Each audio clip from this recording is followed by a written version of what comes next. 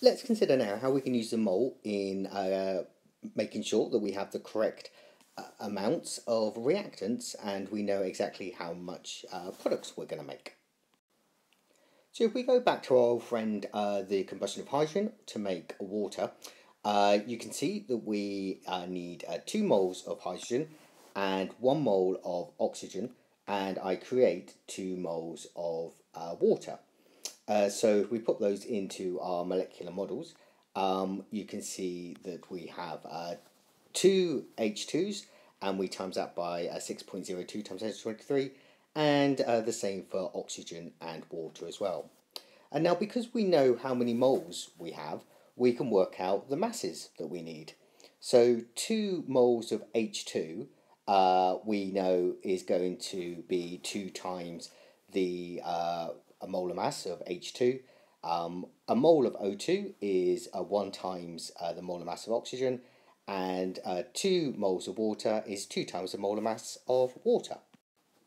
If we do that, you can see we have 4 grams of hydrogen reacting with 32 grams of oxygen, and that gives us 36 grams of water.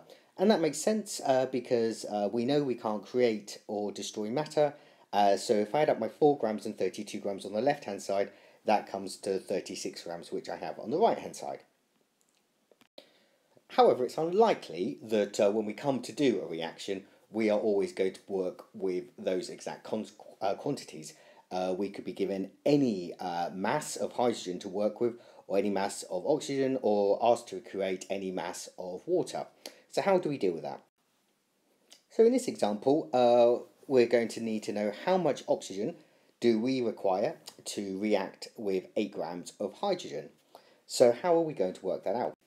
Well, in these types of question, there are always 3 steps to success. So let's go through those.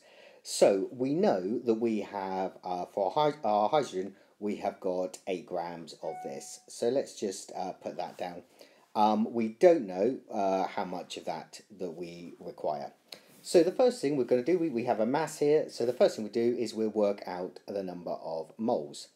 And we're going to work out the number of moles of hydrogen, which is going to be the mass of 8 grams divided by the molar mass of H2, which is of course 2 times 1 of 2. And that gives us 4 moles of hydrogen. Going back to our equation then, we have 2 moles of H2 reacting with 1 mole of O2, but we don't have our 2 moles of H2. Instead, we have 4 moles of H2. So in going from hydrogen to oxygen in terms of moles, we have to halve it. So we need to do the same for 4. So if we halve 4, we get 2 moles of oxygen. So now it's the last step. We know that mass is equal to moles times molar mass. So we know we have 2 moles of oxygen. So all we need to do is times our 2 moles by the molar mass of oxygen, which is 32, to give us 64 grams of oxygen. So there's a second example. You may want to have a go at that yourself, see how you get on.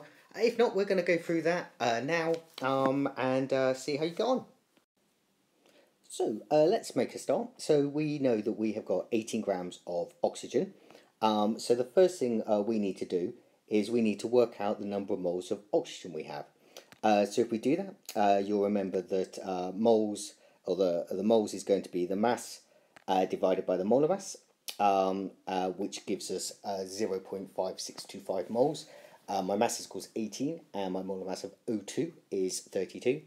Step 2, hopefully remember, we then look at the equation and we look to see the ratio between what we have to what we're going to, which is 1 of those makes 2 of those. So if we give that a go, we're going to need to double the number of moles of O2 to find the moles of MgO. Final step is, so our final step is, of course, finding the mass of magnesium oxide, which is the number of moles of magnesium oxide, which we have just discovered as being 1.125.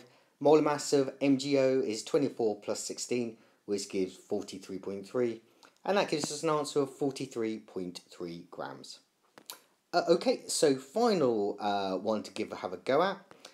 See if you can do that one. Interesting ratio for you to work out, and you can stay tuned and we'll go through this step by step Otherwise, have a pause and then check your answer at the end. So I'm sure you're all pretty familiar with these now. So we've been told how much hydrogen we have, and we need to work out the mass of ammonia that we are going to produce. So the first thing we need to do is work out the number of moles of hydrogen.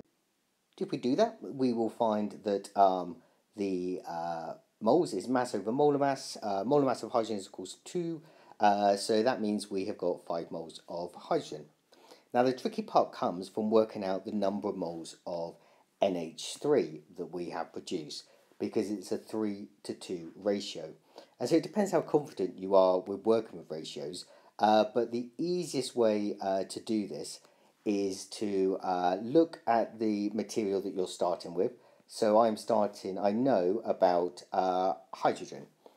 So I know about hydrogen here, and I know I have got 5 moles of hydrogen, and you divide that 5 by the big number in front of hydrogen, which is 3, and then you times it by the number of the compound that you are going to, which is 2. And if you do that for all the examples, it will work out. And so for our example, we have got 5 moles, we divide by 3 times by 2, and that means we're going to produce 3.3 moles of ammonia. So here's a little summary for you in terms of working with more complicated ratios.